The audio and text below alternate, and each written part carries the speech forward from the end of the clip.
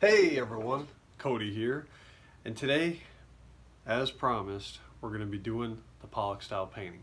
Now, couple quick notes. One, I'm tired, it's only like 6:30 in the morning, but I wanted to get up early to do this video for you guys before it got hot outside. Two, I just noticed that there's like a light and dark kind of thing going on with the background. I don't know what's up with that, but that's pretty cool. Three, so the structure of today's video is going to be like this, and then I'm going to head over to the table. I'm going to show you the paint and the tools that I'll be using. And then, because people who almost never work on their yards are out today working on their yards, it's super noisy outside. So I'm going to record the whole painting, but I'll probably put music or narration over it, so you won't actually hear me painting, because again, it's very noisy outside today. That is the problem with painting outside. Anyway,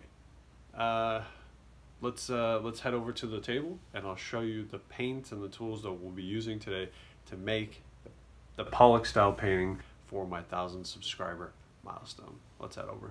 Okay, so here are the materials we'll be using today for our Pollock style painting. So let's start with the paint, because obviously that's kind of the most important part. Here we have a tan. It's called a patchy tan. I don't know if you can really see it, but it's like a beige, almost like a khaki. I'll be using this on the background of the painting. I wanted to get a color that was kind of like canvas, so that I could paint the whole thing, do a base coat, and that it would look almost like if it was raw canvas that I was painting on. So I got a color that's kind of like raw canvas, probably not exactly, but it's going to give it a little bit of off-white, so that's going to make the white pop on the background. And this is going to be similar to some of Pollock's paintings that just were on raw canvas and then they just have black and white. So that's kind of the feel that I'm trying to emulate today. So this is going to go on the background. Next we have black and white, very self-explanatory. And then we have a light gray. The light gray is for, again, to kind of make it pop. It's going to show up a little differently. And actually, I think, I wasn't going to, but why not? If we're doing the video, let's do it. So I also have a dark gray called Jet. So we're going to do dark gray, light gray, black, white, and tan on the background. So what I'm going to do is actually grab another can. There we go. And we need another cup. Okay, I don't know if you can see that, but anyway. Okay, so those are our colors. That's what we'll be using today.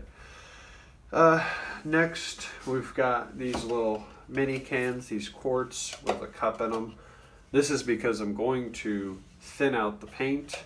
If I just do the paint by itself, it's very thick, so it will do the thin lines, but it won't do like splashes.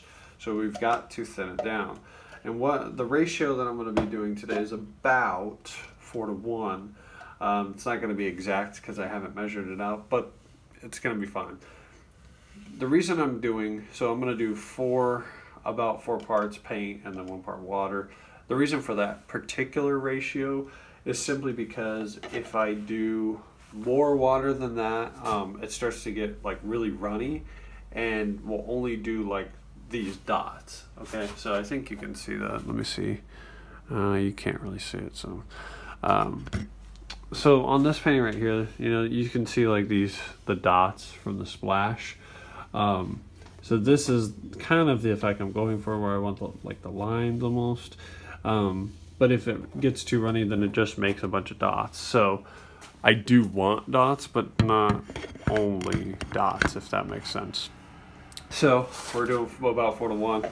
That will make it, liquidy enough where it's going to not stay on whatever device I'm throwing the paint from, but not too runny where I'm just getting dots and no lines at all.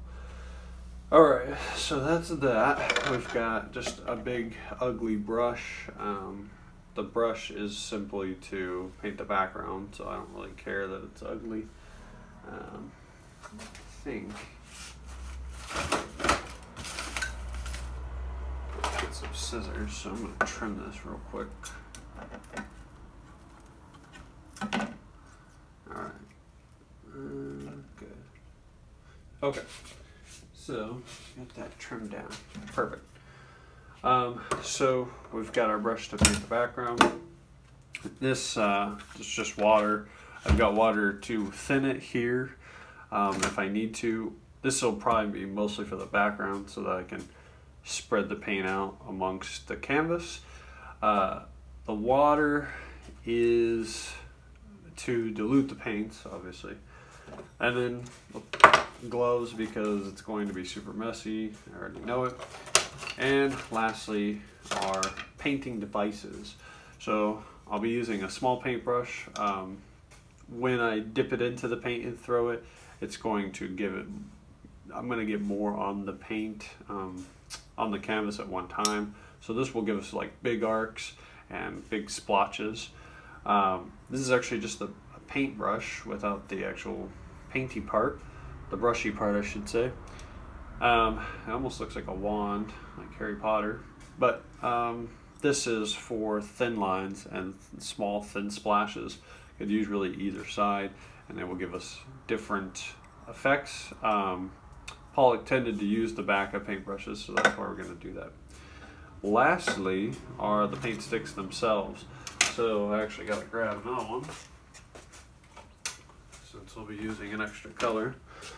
The paint stick is kind of my primary tool when painting, a Pollock style painting. The paint stick is just really good for this type of painting. It's got a lot of, like the size is good because you can put some paint on the end. It's nice to hold, so it's got like a nice kind of shape to it. So when you're flicking, you can kind of get a lot of control because it's thin. So you can, do like a downward flick. You can flick it at an angle. It's very easy to use because it's kind of long. You can get a lot of, I guess, momentum into it. So this is my primary tool for Pollock style paintings. Alright, so now that we have all of our tools established, what we're going to do now is we're going to go ahead and dilute our paints. So I'm going to stir the paints and then I'm going to mix them into the cups with water to thin them out. And then we're going to put them in here so that we can use these to paint out of instead of these huge cans that I have to carry around every time. And that way it's already diluted, and then if there's a bunch left, then I can just store it later. So let's go ahead and dilute the paints and get them into the paint cans.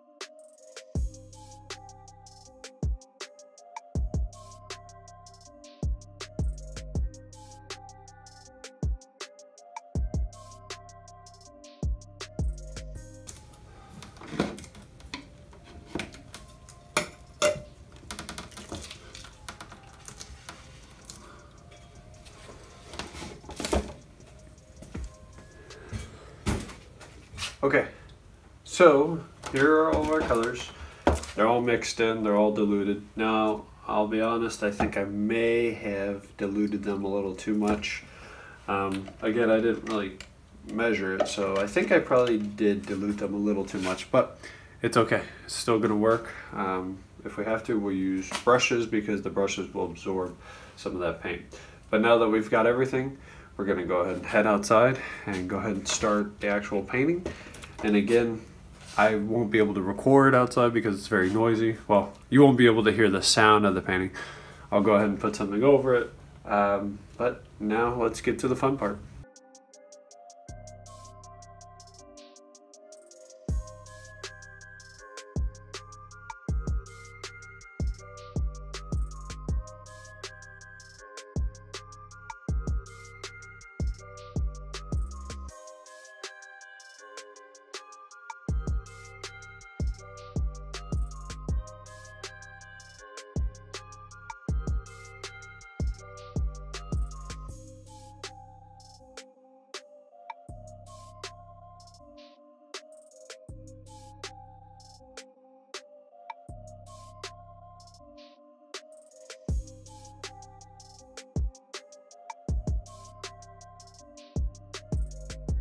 Okay, so I've applied the base coat.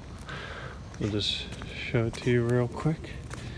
It's hard to see probably because of the sun. Now, I chose to go one direction with the paint. You can see that there's these little waves. I purposely wanted that in there. One, because it kind of reminds me of canvas going one direction. But two, I just like the look of it. So I'm gonna let this dry. It's gonna take a few minutes and then we will continue. So while the paint is drying for the base coat, I figured I'd talk about the layering. So we have 4 colors to work with. We've got black, white, dark gray, and light gray. What I wanna do is kind of layer them in order of light to dark. So what I'll probably do is I'm going to do black, and then I'm going to do dark gray, and then light gray, and then white. And if I have to, I'll do one more coat of black, because when you do black as kind of the base color, you know, it kind of frames out the painting, and it gives it like a nice layer to start on, especially if everything else after it is lighter. Then it kind of gives it like almost like a shadow or something, where it pushes those colors up so you can see them. So I'm gonna go light to dark, dark to light, and then if I have to, I'll put a little bit more black on at the end. And the reason for that is because then by the end, sometimes there's just too many of the other colors to see the black. So it's like it almost gets swallowed up in those other colors. So you add a little bit more to kind of balance it back out and to put that back on top. So I mean, we'll kind of go see as we go, and we'll just, you know, if we need an extra color, a lot of it's intuitive. See, the thing I think that Pollock kind of understood about this, that I think some other artists who try to emulate the style don't understand, is that it's more intuitive than it is mechanical or formulaic, right? It's not necessarily about having exact amounts of things, like you know, painting, like measuring the paint, right? I have a strong feeling he didn't measure it exactly to be 1/4 water or whatever. He just thinned it until he was comfortable with it. You know, the amount of colors that he added, you know, a lot of it I think was just intuitive, and he just added what he felt was needed for that painting to balance it out or make it complete or whatever it is. So that's kind of how these paintings go. A lot of it is intuitive, like you want to add the colors, how much balance do you need? That's why in some paintings you see only 2 colors. In other paintings of his, you see like 2 or 3 colors, and then splashes of just little tiny splashes of other colors, but not a lot, just because it gives it a little bit of character. So anyway, I think the paint's about dry. So, and even if it's a little wet, that's okay. We can go ahead and start actually painting on the wet paint, or yeah, painting on the wet paint of the background will actually absorb some of that color, so it'll kind of splash it out and keep it there. So I'm going to go ahead and get started.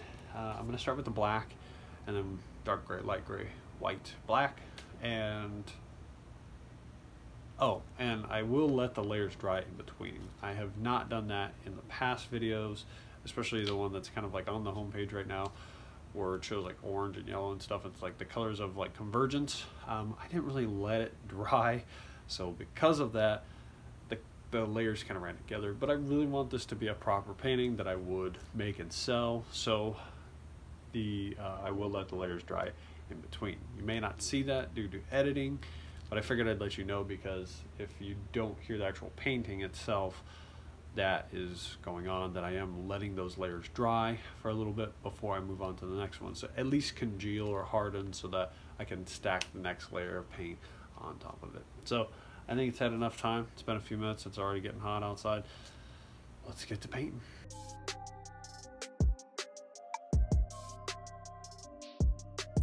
So I wanted to take a minute to talk about the paint. You can see already that there is a lot of dots. Like I said earlier, I did dilute it too much.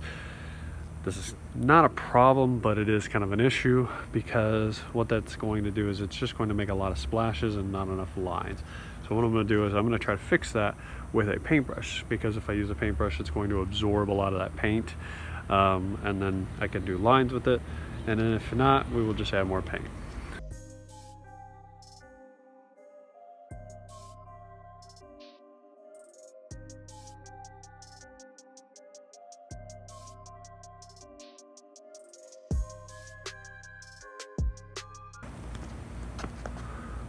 Okay, so we're gonna let that dry, because it's already taken up a lot of it.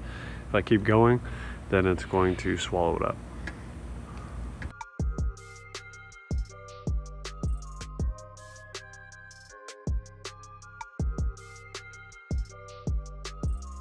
Okay, so while the layer of black is drying, I'll give it a couple minutes just to kind of thicken. I wanted to talk about the effects that you get with the thinness of the paint. So if you use gloss enamel right out of the can, do not dilute it at all, you get really thick lines. I mean, you get very clean, I guess, lines. The lines are very like thin. Okay, so this is a good example. You can kind of see this, and I can't pull it out because it's wedged in there. But this painting, you can see these lines, right? Even in the background of the video, you can see how clear those lines are. That's because that paint was not diluted. So I just literally stuck a paint stick or a rubber spatula or something like that in there, and then just kind of drizzled the lines. So if you're going for an effect where you have solid lines, that is how you would do it.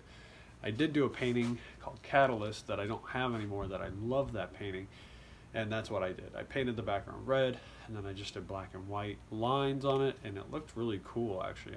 Maybe I'll do another one. I've got the size canvas that I did it on, so maybe I'll do another one. But my point is that if you go to wet, then you get something like this, where it's all dots, no lines, just dots.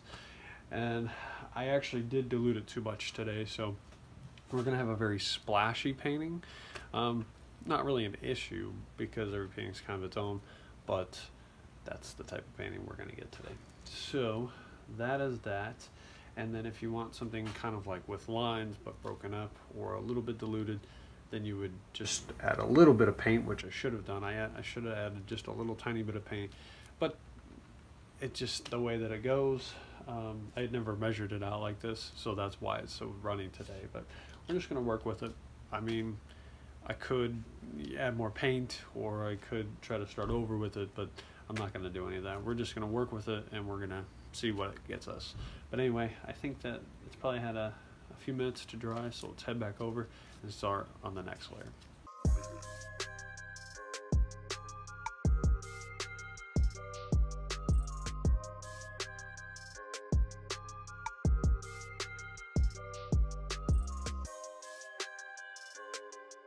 Alrighty, well, actually, I'm gonna show you guys what we've got so far. Little cribs thing, where I don't know. So we've got the dark gray and the black on there. Got some decent lines going, a lot of splash, more splash than I wanted, but it's turning out okay. Let's see if we can get it that way. It's a pretty decent shot right there. So that's what we got so far. Now we'll kind of move into the light gray, and I gotta do what I can before my phone overheats. So let's go ahead and get to it. Got a brush, just in case. We'll throw that bad boy down.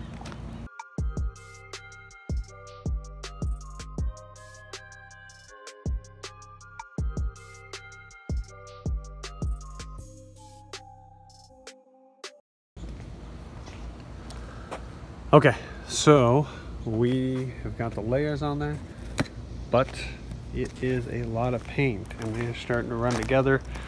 So I need to let these dry for about probably 10 minutes or so before we move on to the next one, because if not, they're gonna start swallowing each other up. So we need to let these dry before we do white and then black again. Okay, so while the painting is drying, I thought I'd take a moment to kind of talk about a couple of things. First, I'm using a lot of paint, more than I wanted to. That is because it was so thin I had to switch to the brushes to get lines, which made the lines thicker, which is taking up more of the painting. Now, this really isn't an issue per se, however, it's more paint than I wanted to use. Second, I will be doing black next, not white. And the reason for that is because you can see that there's already a stacking effect here of black and then dark gray and then light gray. If I go white, that's probably going to kind of get lost in that light gray, and I don't want to get lost. I really want the distinct layers, so we're going to have to switch over to black instead so that we can put another dark color on top of the light gray so that when I put on white, you see that. Lastly, I mean, it's not bad, so it's turning out better than I expected, but not as good as I'd hoped, if that makes sense. I mean, we'll kind of take a look at it at the end, but overall it's kind of cool. I mean, it definitely has a nostalgic feel to it, of, you know, an old Pollock style painting. But we'll look at it when it's done. So give this a couple more minutes to let the layers dry, and then we'll move on to black and then white. All right, so waiting is the hardest part, and I can't wait anymore. I'm gonna go ahead and add the black now. It's only been a few minutes since I showed you the other clip, but it is starting to congeal. I put my finger to some of the paint and it left indents, which means it's starting to congeal. And I don't plan on doing a whole lot of black, just enough to break it up. So let's go ahead and add it.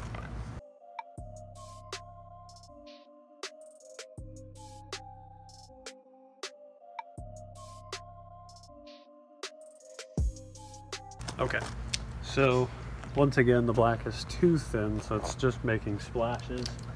And this is what I was talking about earlier. If you thin it too much, it only makes dots. So you can see that it's only making these big dots right here. It's not making any lines, and I don't want the whole painting to be dots. However, it's kind of nice because it breaks it up. But I don't want too many, so we're gonna go ahead and leave it for that, or for now. And we'll just go ahead and add white right now.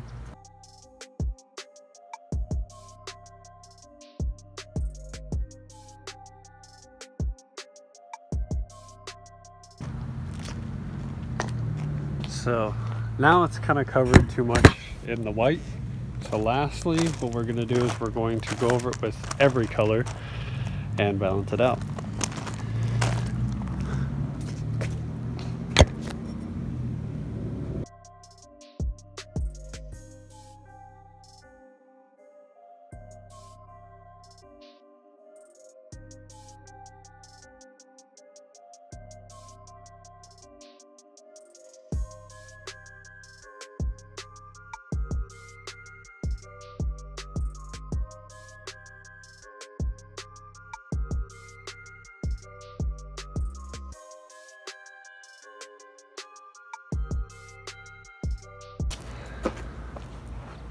Okay, so it's done. This is the final painting. It might be hard to see because of the sun. I'll try to fix that in editing if possible. But that is the final painting. I know me casting a shadow doesn't really help, but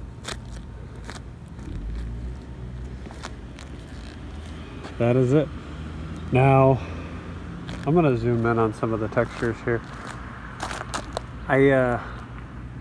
This painting didn't turn out as good as I hoped. I thinned out the paint too much. That's the problem. So hopefully you can learn from my mistake.